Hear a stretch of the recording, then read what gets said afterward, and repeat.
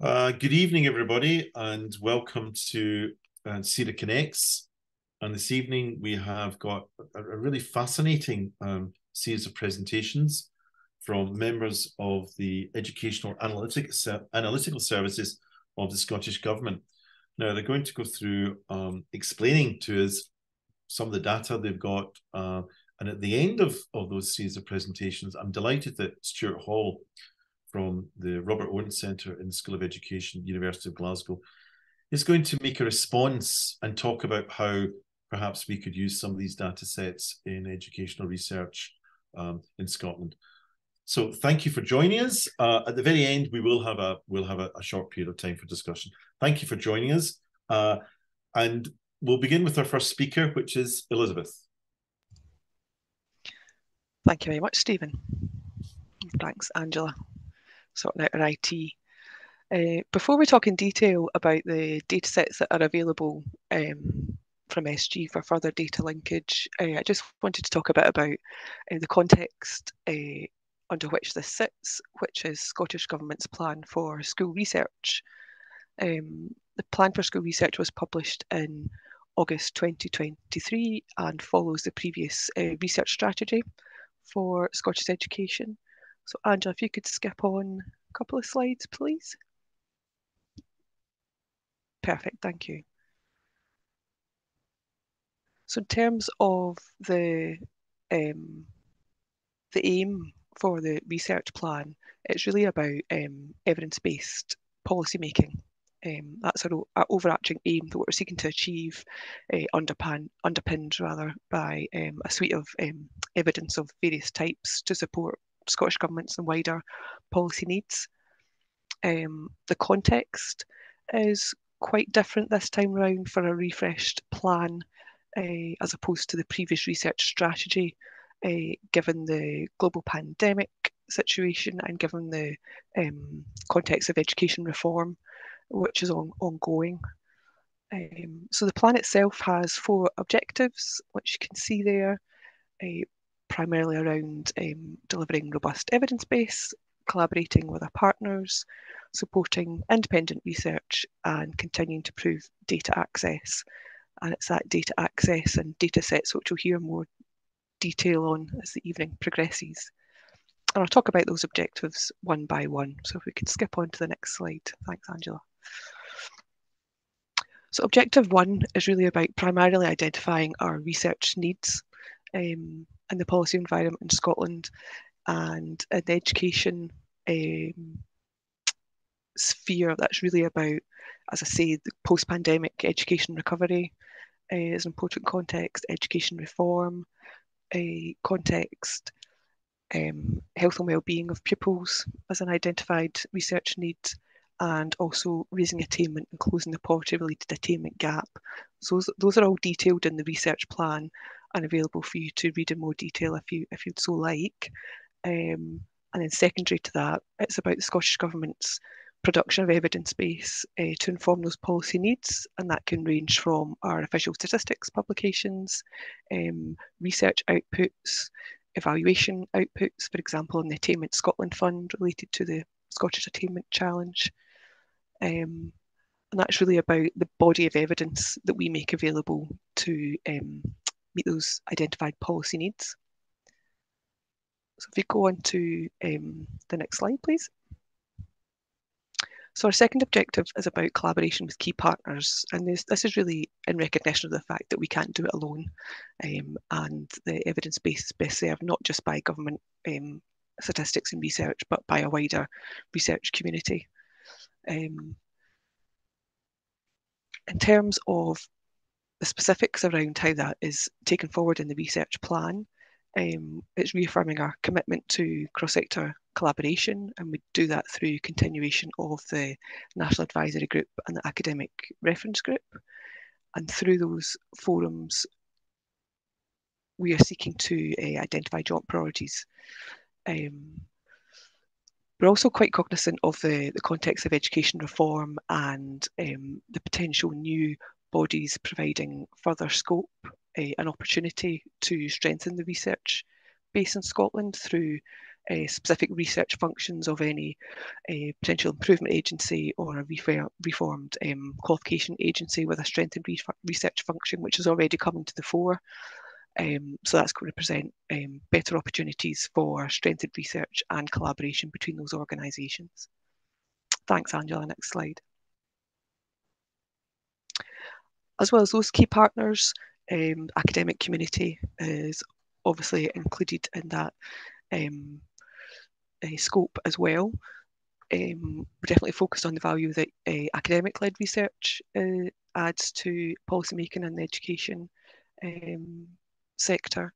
We've got existing mechanisms for doing that through the academic reference group, and there's a seminar series organised in-house which shares and promotes ongoing independent academic research and makes the links between that research and its customers and the policy users, if you like.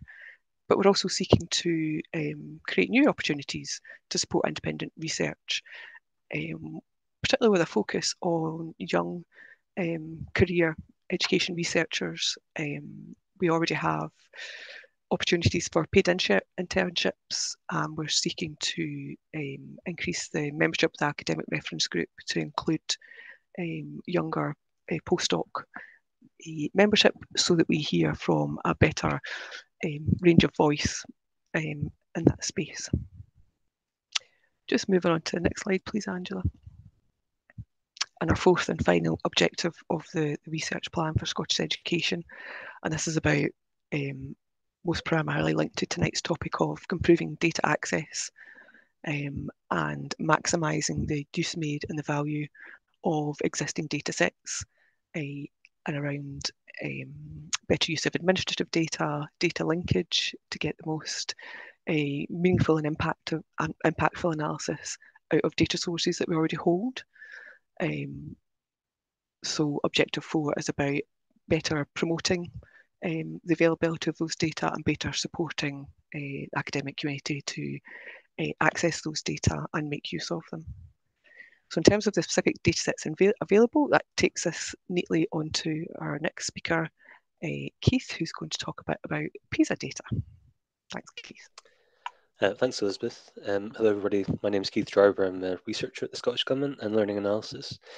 And today I'm going to be talking about PISA. I'm going to tell you about the data set itself, the assessment, and why we want academic researchers to make best use of it. And then I'm going to hand over to Amalia from the University of Edinburgh, who's going to talk about her PhD studentship using PISA data, which we're all very excited about.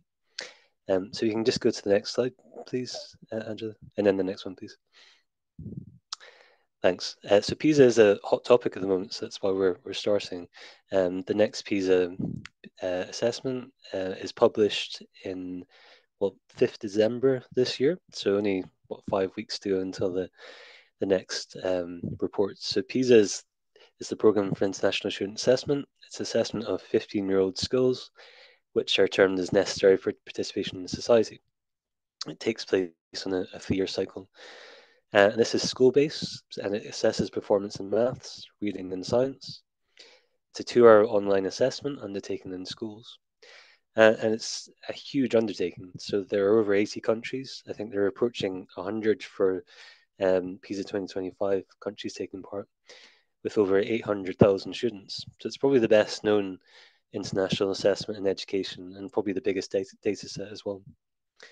It's been going since the year 2000, so there's data from internationally and in Scotland for all of those cycles. It's not just the assessment, so there's a background questionnaire where pupils answer questions about themselves, their attitudes, dispositions and beliefs, their home life, and their school and learning experiences. So some of the most powerful aspects of the PISA dataset is the links you can make between backgrounds and achievement and the assessment. The results are always high profile, and they're often viewed as an international league table. It's also the only international survey that Scotland has taken part in since the year 2007, though we're rejoining TIMSS and PIRLS, two of the other big international assessments. But you certainly wouldn't miss it every 3 years. It does make a big fuss in the media. So next slide, please, Angela. In Scotland, there are over 3,000 pupils take part, and that's about 119 schools across Scotland. So it's about a third of high schools take part in each cycle. In each of the assessments, one of the maths, reading and science is a major domain. That means participating pupils answer more questions on this subject. So this time around it's maths, allowing more detailed data. Pupils are also asked about their attitudes towards and experiences of learning maths. It's asked questions around maths anxiety, their desire to have a career based around maths, their experience of maths lessons, how it's promoted in their home life as well. Excuse me, there's also an innovative domain in each PISA assessment. This time, this is creative thinking. So we took part in the questionnaire around creative thinking, which asks about students' beliefs and attitudes and experiences of learning and their perception of themselves as being creative. This PISA has also been termed as the COVID edition, in that there's people questionnaire asks about experiences of home learning and digital. So there's some really interesting questions around people's experiences of learning at home. Next slide, please, Angela. So in terms of utilising data, so Scottish Government analysts, including myself, are currently analysing the data and drafting the national reports on the results, which are published on the 5th of December. And that's alongside all the other international and national reports on that day. But we're currently considering a reporting and dissemination plan, which includes a PISA bite-sized series of reports. So we're looking at how we can explore key areas in more detail. What we'd really like to encourage, though, is the secondary research. So actually, the international data set with all countries is available from that date from the OECD, so you can pretty much download the data. This can be then linked to administrative data in education, including data such as SQA results, ACEL data, health and wellbeing census, attendance and absence data, positive destinations. So there's huge potential in linking the data. I think there's particular value in linking student beliefs and performance in PISA with education outcomes, both up to this point and then after the PISA assessments. And as I mentioned, huge potential, but underused nationally and internationally. And part of the PISA governing boards, and pretty much every country talks about the fact that they want to encourage academics into this space. And it's perhaps underused, so that's something we want to encourage. So next slide, please. So very quickly, this is what results look like. So this is Scotland's results in reading over time since the year 2000. So you can see varying scores, and we'll add 2022 next to that.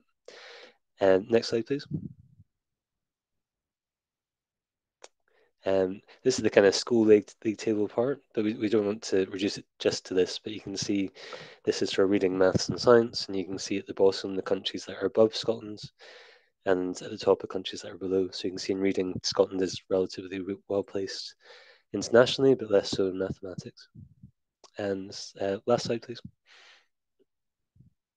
But it's not just about the scores. So a few insights from PISA 2018. So we know students in Scotland do better in the PISA assessments if they have a positive growth mindset, but that students in Scotland are more likely to have a fear of failure, almost more than any other country, but that seems to be a UK finding. Students do better in Scotland and the UK when they think their teacher is enthusiastic. And equally, they're more positive about their teachers than the OECD average. And interestingly, students are happier with life when they feel that they belong at their school. So some interesting insights. But I'm going to hand over to Amalia for more interesting insights. Thank you so much. Thank you, Kit. Hi, everyone. My name is Amalia. I'm a PhD student at the Marifatul School of Education and Sport, University of Edinburgh. I think this is like really nice because we are trying to utilize PISA data and then linked with the administrative data to answer social research questions. So I'm going to present a little bit about my PhD and then the data set that I'm using, what it means by linked data set, and also potential policy contributions that I expect to give to the Scottish Government and the society.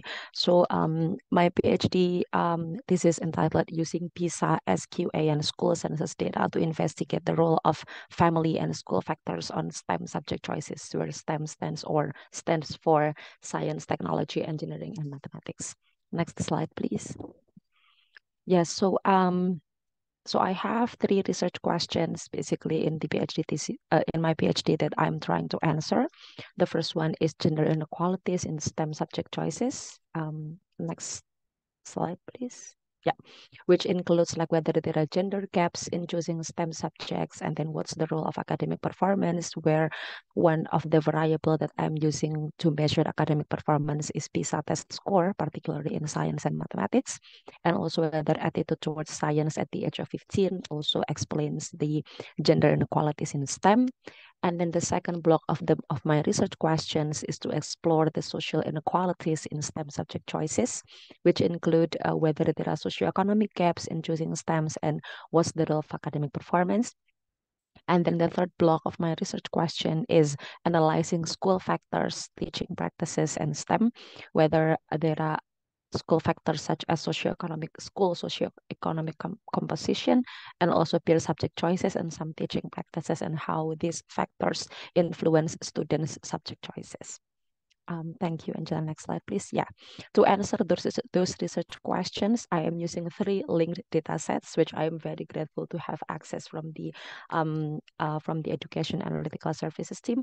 The first data set that I'm using is PISA 2015, which Keith already explained. This is administered every 3 years. I'm using 2015, which consists of 3,111 pupils distributed across 109 schools. And in this PISA 2015, they are focusing a lot on science. So they have information on, in addition to the science score and reading and mathematics score, they have information on pupils' background, including socioeconomic status, parents' education, and so on, their learning experiences in science class, their motivation, and also views on science. In PISA, there is also school survey, which includes some information on school management, teaching staff, including science teaching staff, and then assessment and evaluation, targeted groups, and school climate in relation to science. The second data set that I'm using is the SQA examinations. So we are collaborating with the Education Ethical Services team to link the 3,000 pupils who participated in PISA 2015. We linked them with their SQA examinations result, which SQA is the Scottish Qualifications Attainment data of pupils participated in PISA. In addition, so we receive very, very important information from the SQA, including the qualification type and the level, and then the name of the subject, and then the qualification result, attainment year, and also the stage in which pupils took their examinations. So we link some background information and psychological assessment from PISA with their actual official SQA examinations. And these two are actually really powerful data set to answer a lot of research questions. And the third data set is the school census data, which is a school level data set of schools who participated in PISA 2015. And in here we have school socioeconomic composition variables, including percentage of pupils registered for free school meal, number of pupils in SIMD, and then percentage of pupils from urban, rural, absence and attendance rate, ethnicity composition, number of pupils with ASN, and also EAL. So linking these 3 data sets, I'm trying to answer whether there are school factors, or whether there are family factors, socioeconomic background, motivation factors, belief factors in choosing STEM in the National 5 higher and advanced higher. And the next slide, please, Angela. Yes, the last slide is the policy contribution that I'm hoping to achieve by the end of my PhD thesis. The first one is I'm hoping with this linked data set, I can provide recommendations to policymakers and school educators, for example, how policies should be tailored related to the group characteristics, because maybe students with a different socioeconomic background, they have different needs to encourage them to choose certain subjects. The second contribution is through this linking data set. I would like to demonstrate the benefits of linking the rich international data sets, as Keith mentioned in his presentation earlier, with the individual level and school level census to answer research and policy questions. Because as Keith mentioned, like the use of PISA data is still like underutilized. So here I'm going to demonstrate like how we can maximize the use of PISA data, but also linking it with the potential administrative data. The third potential contribution is contributing to the further use of data linkage in Scotland beyond education-related topics. I'm hoping that this can inspire, because this is the education topics, but I'm hoping with my research, it can inspire other fields, for example, like health, family policies, children's and young people policies, and so on, to start looking for the international or national level survey data, and then what administrative data available that we can link those data set with. And the last one is like, I would like to strengthen the academic and policymaker collaboration and data linkage model, hopefully to be replicated in other countries as well, because again, PISA is an international level data, and we want to make use of that rich data set as much as we can. Yes, I guess that is all. On the last slide, I put my email. So if you have any questions, or like you're interested more in the research that I'm currently conducting, feel free to send me an email here. Thank you. So next will be Andrew. Thanks, Amalia. Hi, everyone. My name is Andrew White. I'm a statistician working in the performance and attainment statistics team in the Education Analytical Services. And I just wanted to talk today about the achievement of curriculum for excellence levels, or ACEL data, that my team collect and publish data on. Just possibly one of the slightly less familiar or less well understood data collections that we do. If you could move to the next slide, please, Angela. Great. So I'd just like to say a little bit about what ACEL, which I'll refer to as throughout the rest of the presentation, what ACEL is, what we collect, kind of how we collect it, a little bit about that, and then say something about kind of what is currently happening development-wise, some of which might be relevant to folk accessing this data in the future for data linkage projects, for example. So ACEL then, it's a data collection that provides information on the proportion of pupils, school pupils, who are achieving the expected curriculum for excellence levels in reading and writing, listening and talking, literacy, which is basically the kind of combination of those first three. So if someone's achieving the expected level in the first three of those, then they're said to be achieving the expected level in literacy, and then also in numeracy. And I'll say a little bit more about what we mean about expected level in just a second or two. The data is based on teachers' professional judgments of individual pupil performance, and those judgments relate to the position basically toward the end of the academic year. And we're covering pupils in primary 1, primary 4, primary 7, and in secondary 3. And those are the kind of rough ages at the time when those judgments are made in the brackets there. So you can move on to the next slide, please, Angela.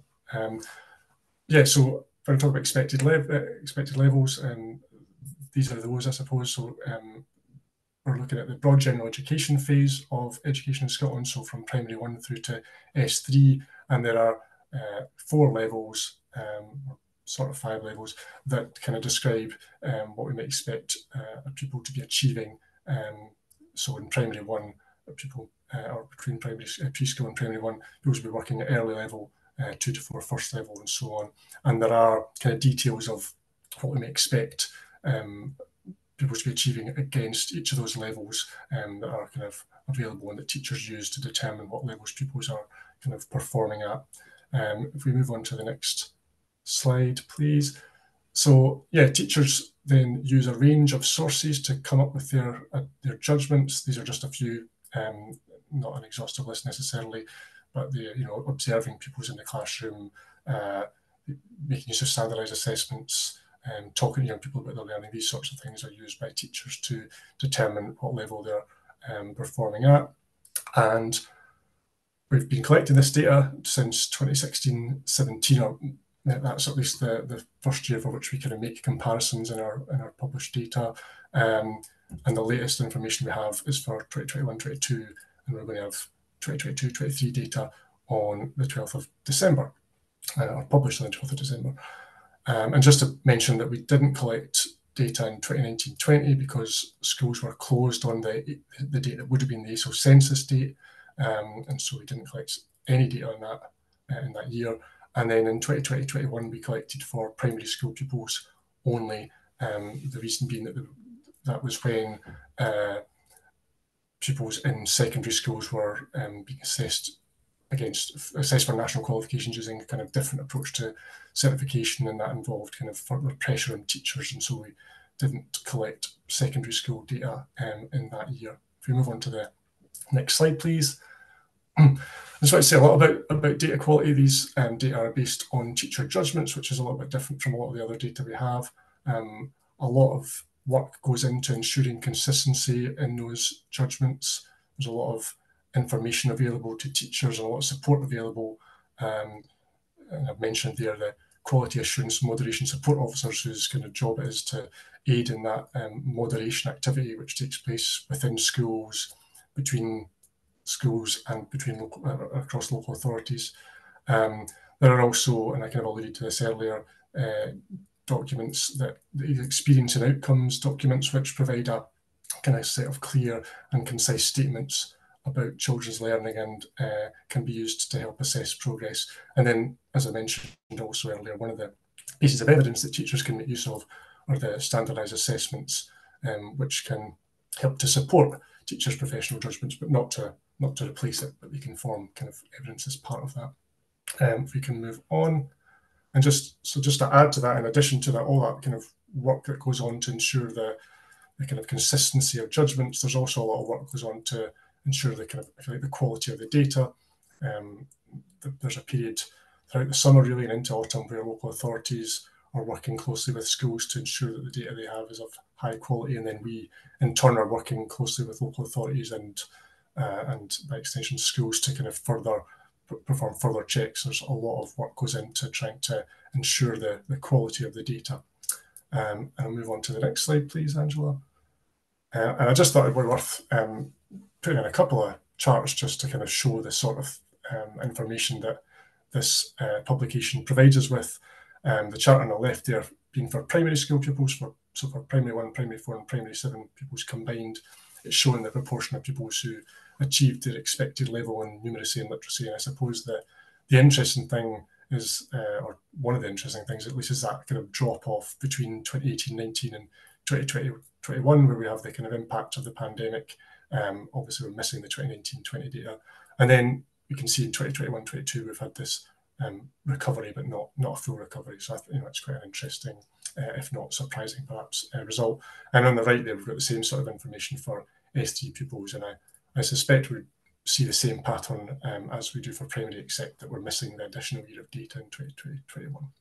And I think I have one more slide just to briefly mention some developments. So just thought I'd mention that we're currently having these statistics assessed against the Code of Practice by the Office of Statistics Regulation, who are kind of determining whether these statistics can be badged as accredited official statistics, which were formerly called national statistics.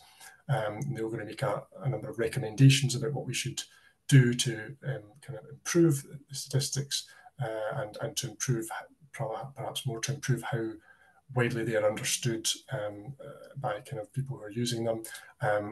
We won't get that all done in time for the 12th of December publication, but we'd be hoping that by next year the statistics would be accredited official statistics, which would give kind of further evidence of their kind of trustworthiness, I suppose. And then the final point there, we're working with Administrative Data Research Scotland to make the ASO data available there and therefore more easily available for linkage projects. We're in the kind of latter stages of that and expect that to be available via ADR Scotland fairly soon, although I don't have an exact timescale for that. That's all I wanted to say, and I think I'm passing to Gary.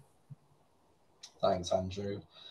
So hello everybody, I'm Gary Sutton. I'm a statistician also in Education Analytical Services in the Scottish Government, and I'm going to talk very briefly about the Health and Wellbeing Census that some of you may be familiar with, and also how you go about putting in a request to access Scottish Government data in the round. So next slide, please, Angela. So this is just a cover slide for those of you that are familiar with the Health and Wellbeing Census. It happened for the first time in Scotland in the 21-22 school year, and some of the screenshots I include on that slide show some of the headlines that came about as a result of the census going live in local authority schools, and particularly the controversial issue around the fact that the census asks questions on S4 and upwards pupils' experiences on sexual behaviours and sexual experiences. So next slide, please, Angela. So what is the census? The census is an online survey that asks all children and young people to partake in from primary 5 to secondary 6. So roughly in the ages of 9 to 18, which is approximately 450,000 children, potentially could have been taking part in this census in the 21-22 school year. The questionnaires are age and stage appropriate. So there are technically 9 questionnaires, one for each stage, that asks pupils of those ages and stages a range of questions, and I'll cover that on the next slide.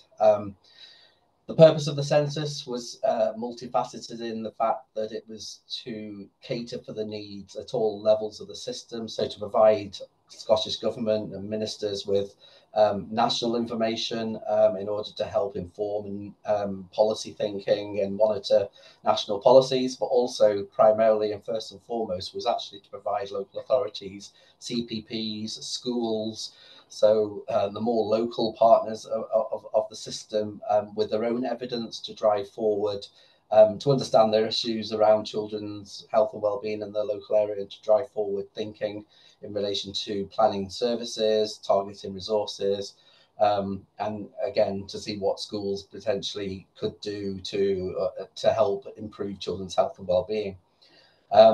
So because it was multi-layered, you know, I was clear with the implementation of this that I didn't want this just being seen as a Scottish Government survey.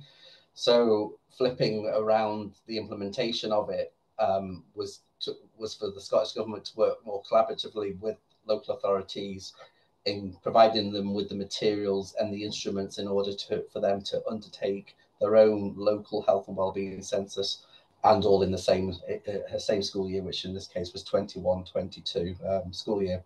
The questionnaires themselves, depending on the age, obviously for younger kids, the questionnaires are not as long in length, take around 20 minutes, whereas children get older to S4 upwards.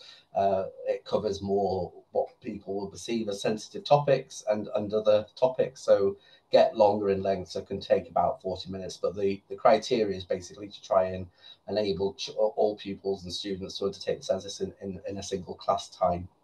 And it's up to local authorities to arrange locally when the census happened in their local area. The fieldwork window as such was from October to April, May time. So again, local authorities work with their schools as to when would be the best time for individual schools in their local area to undertake the census in order to fit in with things like the exam diets and other priorities they've got within schools. Next slide, please, Angela. So here's a list of the topics that were raised for those of you who are aware of the census and the controversies. A lot of it focused on the very last topic on the second column, which is the relationships to sexual health topic. But, you know, all the commentary and defence we had on the census was, you know, it was a lot broader than that. It covered a range of issues in relation to, you know, you can see here physical activities, mental well-being, you know, smoking, drinking, drug use, whether children themselves were young carers and their caring responsibilities, bullying, and career aspirations. So it covers a whole raft of themes and topics that were deemed important for all levels of the system to understand and know. So next slide, please, Angela. So as I say, the health and wellbeing census is basically a collaboration between the Scottish Government working with other key stakeholders who have a need for this information, including, like I say, Public Health Scotland. They were heavily involved in helping us design the questionnaires with researchers who are experts in that field. We had local authorities represented on the groups. We had some schools colleagues on the group Education Scotland. And like I say, we in effect created 9 individual age and stage questionnaires that were age and stage appropriate for the children that they were being asked of. The questions themselves were drawn from primarily drawn from existing health and wellbeing surveys. So the health behaviours in school-aged children is a key international study that Scotland has taken part in since 1990. It happens every 4 years, but it's only a small sample of 2,000 kids in primary 7, 2,000 in S2 and 2,000 in S4 are sampled every 4 years to answer questions of a very similar nature to that in the census, the health and wellbeing census, which is great and provides us with a great national picture, and also because it's an international study helps us see how our children in Scotland fare compared to children in I think it's now approaching 50 countries take part in HBSC, but it doesn't provide any local any breakdowns or local intelligence below the national picture, hence the need for the census. So even though we work from collaboratively, it was up to each local authority to decide for themselves whether they were able and willing to take part in the census. We had 16 authorities take part in the 21-22 census. The other 16 were unable to take part for a multitude of reasons, such as still recovering from the COVID pandemic, to issues around the sexual experience questions, and people not being comfortable with undertaking the census because of that in their local area. So there were a range of reasons, but we did get 16 authorities taking part. And did children themselves have to take part? No, the answer to that was no.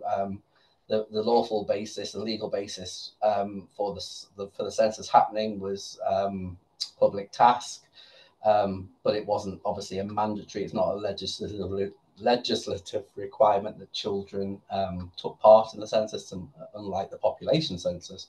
So parents and children could opt themselves out if they did not feel comfortable, did not wish to take part in the census. And even if they started the census, they could skip questions, they could remove themselves and end the questionnaire at any time. So parents, children and young people themselves were in full control as to what they said in the census. Next slide, please, Angela.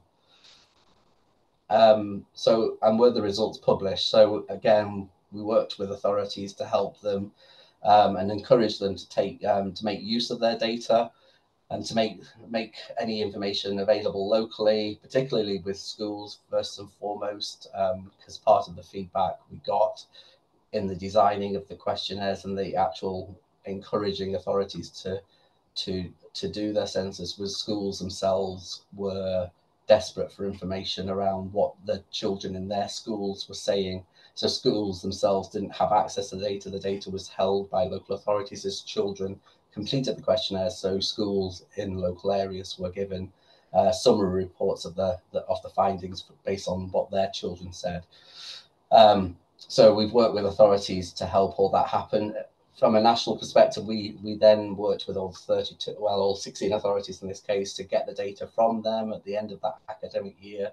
So over the summer of 2022, we started receiving the data from the 16 authorities, which accumulated to about 132,000 responses in those 16 authorities, which we then analysed and published a report at the end of February this year, so end of February 2023. And you can see the link to that publication if you're interested, and another link for any further information about the background to the census if you are so inclined to read. I think that's up. Next slide, Angela. Okay, so that's the health and wellbeing census. So I'll move on to how external researchers look to gain access to our data, the data that Education Analytical Services has. So again, next slide, please, Angela.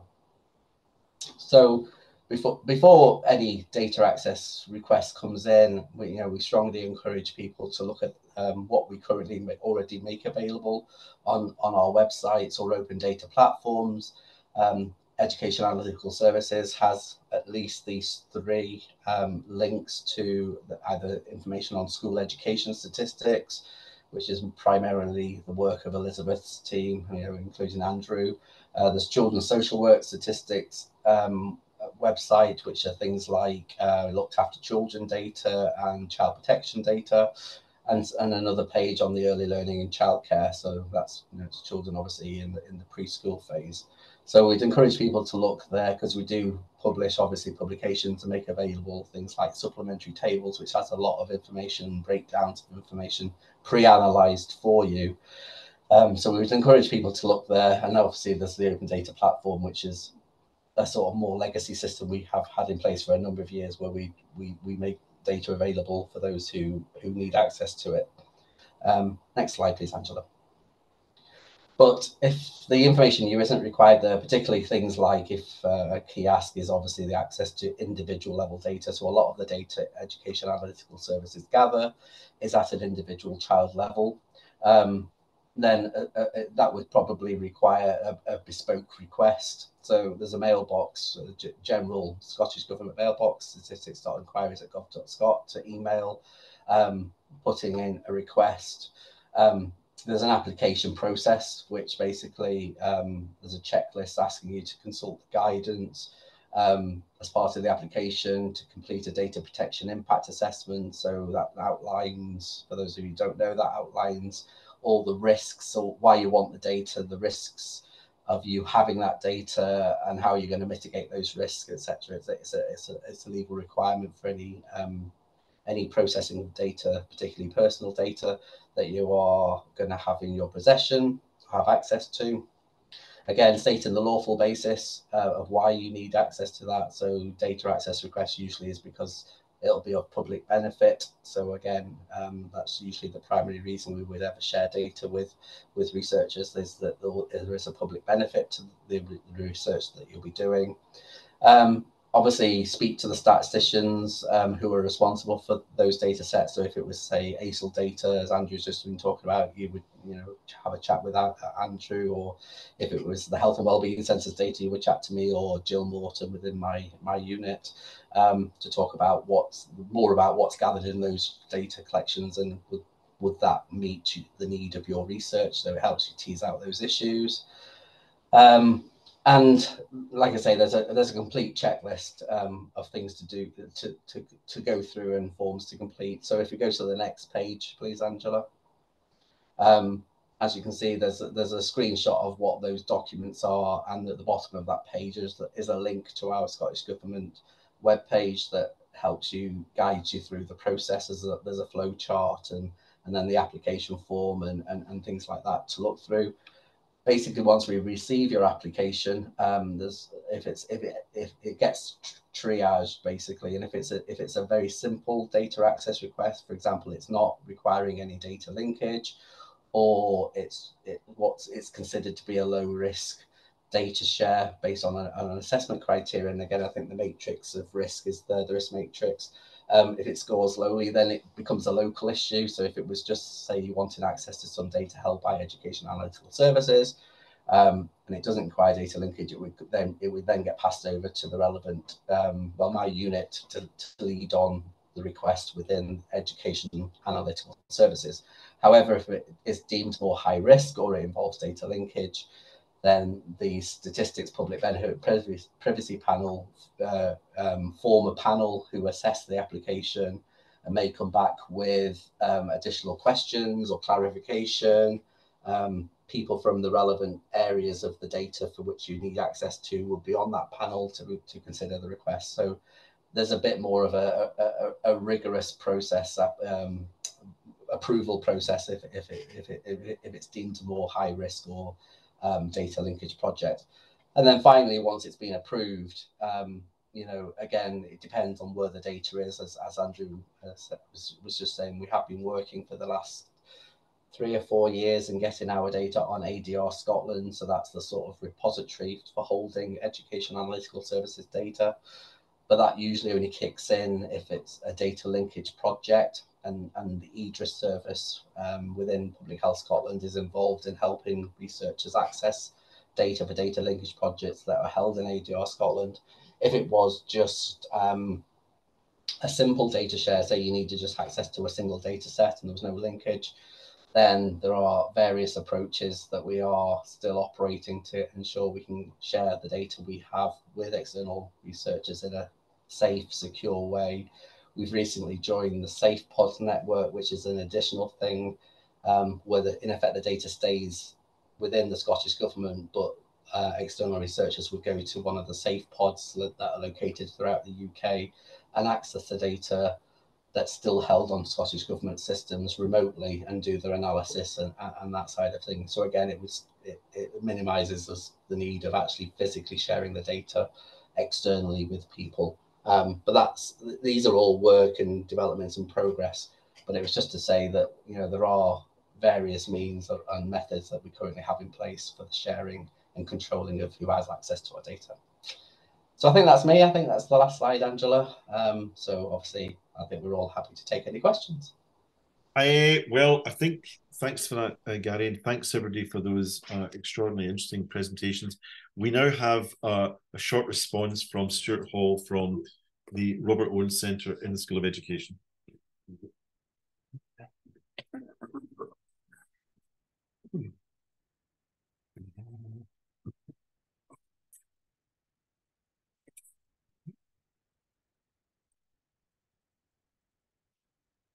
Good afternoon, folks. I want to just say a very, very few comments because I think it's more important that folks get a chance to ask some questions. However, can I firstly say thank you very much for that presentation from Scottish Government colleagues.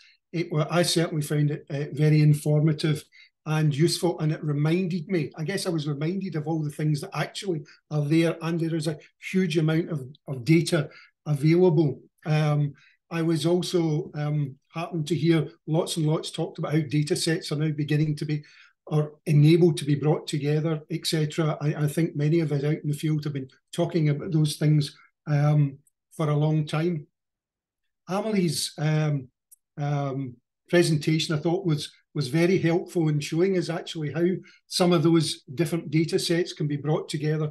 In her instance, obviously for her PhD, but you can also see how that would be of use in terms of developing Scottish educational policy, etc. What I was reflecting on, I suppose, was that I and many of my colleagues spend a lot of time out in the field with teachers and schools, and what we've been doing certainly over the last few years is encouraging them to become more research active, to become more aware of data, and wherever they can bring that to bear in their own professional situations, I think represents the opportunity for improvement in our education system. It's no longer about hunches, and I think if we did this and I think if we did that, actually if we can ground it in the evidence, that's so much better. And I contrast that with, I suppose, my experience 10 years ago, 15, 20 years ago, when I would regularly be in schools with colleagues and hear teachers saying, no, the research and the data, that's your job. You're the researcher, it's not ours. Well, I think we've come a long way, and it's very much part of their profession. So when you're thinking about access, as you were talking about there, and I guess encouraging and improving access to data sources, I'm thinking about, and it's not just for the small group of educational researchers in Scotland, it's also about educational practitioners and how they can access it and become more familiar with it and use that to, whether it's closing the attainment gap or whatever, that they know about the data sources, they know how to access it, usually via their own local authorities, and look at their own results. And I think that's all to the fore, and certainly I see that as a big part of my job over the next few years. That access to robust data sources, and just listening to you talk about the data and the issues and the procedures that you go through in relation to cleaning and checking and all of that stuff, I think that's important, because I do remember having conversation, it is a few years ago, maybe more than 10 years, in talking to some Scottish Government colleagues who said, yes, you can go back 5 years. I wouldn't go any further back beyond that because the data gets a bit sketchy. I suspect, again, we've moved a long way from that, and the data sources are robust. And if there's not, exactly what the issues are, where the problems lie, and can recommend to people how best to use the data. So widening access to data and collaboration with key partners, and I bring that round again to say key partners are the practitioners out there, because ultimately they're the ones who will promote the changes in the education system. So I'm going to stop at that point, come off my high horse, and say once again, thank you very much. And just to open the session now for questions. Can I begin with the first question, of course?